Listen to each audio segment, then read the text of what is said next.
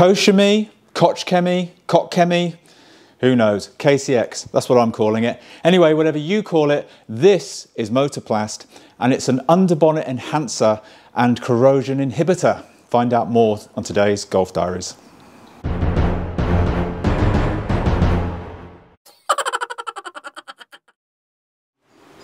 Hello and welcome back to the Golf Diaries. My name's Mark, and if you're into your VWs, detailing, all that kind of good stuff, then hopefully you've found the channel for you. So yeah, please come along, let's have some fun along the way. Koch Chemie, Koch Chemie. I'm not doing all that again. KCX, that's what I'm going to call it for the rest of this video. The reason being that recently the German brand appreciated that it's quite difficult to pronounce the company name if you're not German speaking. And in fact, I've been told that even if you are German speaking, various dialects say the name in different ways. So they introduced the KCX brand just to simplify that a little bit. So here on out, I'm going to be calling it KCX. So over the coming months, I'm going to be testing a variety of products from the KCX range. It's a range I've been looking at for quite some time, as it seems to offer really good value and really good performance, judging on the reviews I've seen elsewhere. So very keen to try it out for myself. What I will be doing in this video and in future review videos as well is I'll be breaking down how each product I review works particularly well for daily driver owners, as well as for stored car garage queens like this pampered thing here owners, because sometimes the requirements are a little bit different of each product that is bought from a detailing point of view. So hopefully all will become clear. That's just a quick insight into my very confused mind. So hopefully all will become clear very shortly. So kicking off my KCX reviews is Motorplast. So this is an underbonnet enhancer and preserver. And basically this is for everything underneath the bonnet, everything underneath the hood. So whereas perhaps in the past, like myself, I've used things like CarPro Pearl or Autoglim vinyl and rubber care to kind of do the plastics and the rubbers, this does all of that, but it also does the engine block itself, metal and so on. Personally, I'd keep it away from electrics. That's just me. Liquid and electrics should not mix, in my opinion. But I'll go into all that in far more detail shortly. It's ideal for daily driver owners for the simple reason it helps keep the engine clean, which again, as you're racking up the miles, particularly in winter in northern hemisphere climates, that's quite a handy thing to have. But from a stored car perspective, it's really important, because I don't know about you, but storing a car in a garage over winter, lots of condensation issues, and also, you know, a garage is dusty. You can't help it. There is going to be dust in the atmosphere. Put those two things together and it's not a very nice recipe. So this is just going to help protect everything under your engine bay. So how does Motorplast work? What does it do? Well, it leaves a naturally shiny, but not too shiny, as we will see very shortly, finish to your plastics and your rubbers. But it also leaves behind an anti-corrosive, rust-inhibitive, if that's a word, film behind it. So everything around your engine bay, the metals, etc., are also protected. Now this is water displacing, and it's also, it has anti-static properties, so dust doesn't tend to stick to it quite so easily. So, you know, a number of really good things it claims to do. It also says that it's good for up to 250 degrees Celsius, and let's be honest, if your engine bay ever gets above 250 degrees Celsius, you've got far bigger issues to worry about than whether this is going to last or whether you've got rust on your engine. You don't want to go there. Now we know what it does, or what it claims to do. How does it apply? Well, in a word, easy. In two words, extremely easy. Have a look.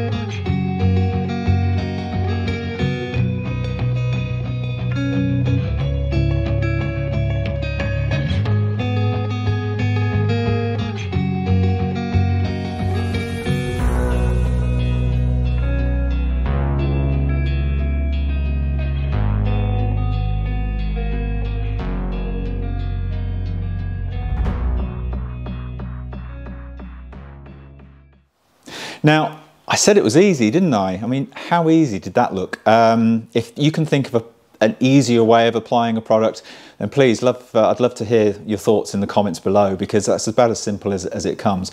Now, you can just leave it there. You can spray and walk away and leave it for about 5 minutes, and then you're okay to start the engine up and go about your day.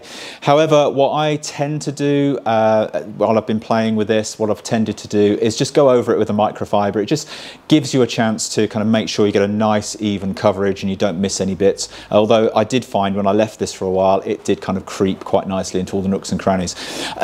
The other thing I tend to do, which you don't need to do, but again, if you're a bit of kind of belts and whistles person, you can perhaps spray a little bit of this into a microfiber and then just get into all those kind of hard to reach areas which may or may not be hit if you just leave it to dry on its own. It smells really nice. It's got a nice pleasant smell. I know it's in the engine bay. You're not going to smell it after you've applied it, but it all helps, doesn't it? It has got a nice smell to it. I think if you've got a stored car like this, the only concern I would have with that is those nasty little critters that come in at night that seem to be attracted to nice smelling detailing products. I have had a bit of a mouse attack, I've just discovered, on the anniversary over winter, so I'll be putting that right. So, yeah, I mean, hopefully the flexible film won't taste too nice and they'll leave it alone. The other important thing to consider is, obviously you just saw me apply that to a completely clean engine. The anniversary just never gets dirty, so it's easy to apply straight onto a clean engine. I would certainly not put this on a dirty engine. I'm not quite sure why anyone would do that, but just really making that point clear that if you do have a dirty engine, it's definitely worth getting out your APC of choice, getting out your degreasers and your brushes and giving it a good clean. I will be doing a post-winter detail on the daily driver Audi, actually, and if you feel that a video of how to clean an engine would be beneficial, let me know. I know a lot of people are a little bit scared of washing the engine, so I'm happy to do that. Just let me know if that's of value. But the other big advantage this has over a lot of products is you don't have to have the engine completely dry when you apply it. So it does have a water displacing element to it. So whilst I wouldn't leave pools of water around, you know, mop as much up as you possibly can. Any kind of bits of moisture that are just trapped in all the kind of little nooks and crannies of the engine, don't worry about it. This will just displace the water and you'll be good to go. In terms of longevity, durability, obviously this is a new product to me, so I haven't had a chance to test it yet.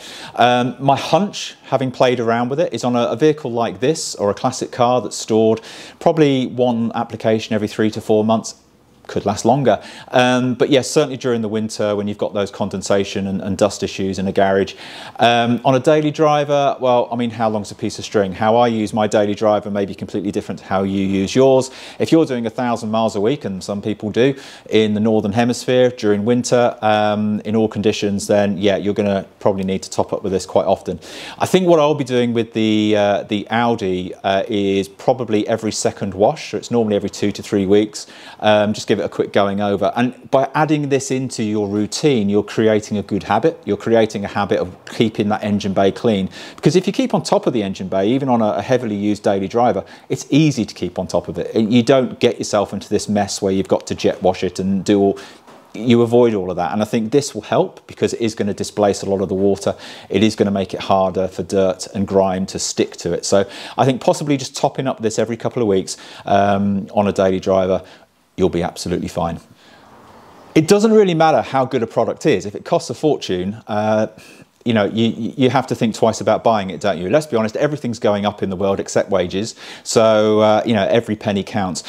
This is available on all the usual online retailers' stores, and all within a few pence of each other, around the £10 mark. So some £10.30, some in the £9.95s, things like that. So it's all around the £10 mark at time of recording, which I think is incredible value for money, I've got to say. I mean, I probably over applied it in the application video I just showed you. You don't need to apply that much. So I actually think, you know, given this expected durability of this, you know, one of these could last you a couple of years easy, depending on how many cars you've got, of course. So yeah, if you look at it like that, for peace of mind, for a nice looking engine bay that doesn't allow dirt to stick to it, has got a little bit of anti-corrosion protection on the engine block and so on, I think that's pretty good value for money. I mean, to put it into context, a good quality quick detailer is going to cost you more than that, and you're going to go through a quick detailer a lot quicker than you go through this. Different jobs, I know, but yeah, good value. To summarise, it's a good product. There's nothing to not like about this. It seems to be effective. Time will tell on the durability. It's really easy to apply. It's cost effective, good value for money. The brand name's easier to say now, KCX. I keep saying it, hopefully it'll catch on. But Koch Chemie, it's a cracking product. So I'm really looking forward to trying out a few more of their products. And if there's any particular product you'd like me to try, please let me know. If I get permission from the bank manager, I'll buy them in and try them. Now, married gentlemen of the world, you will know exactly what I'm talking about there. We're not talking about the high street bank, we're talking about another different type of bank manager. So yeah, all being well, I'll just put that down.